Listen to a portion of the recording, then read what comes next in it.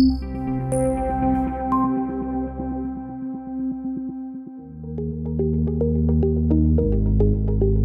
with the side plank crunch, what you want to do is go into your plank, go into your side plank, hands over your head. Now when you come into it, the first thing you do is bring your knee to your hand. Now you notice I'm stretching out as far as I can, and you also notice that my knee is going up towards the roof. It's not going out in front of me. You want that knee and your elbow to touch together, but you want them pushing straight up to the roof. You want to stretch out and you want to crunch it in.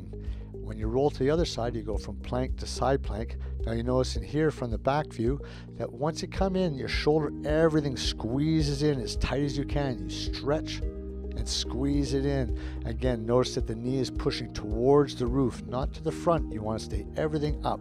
Squeeze it, stretch out, and when you're in, you go drop back into plank, and as usual, done, just drop down to your knees.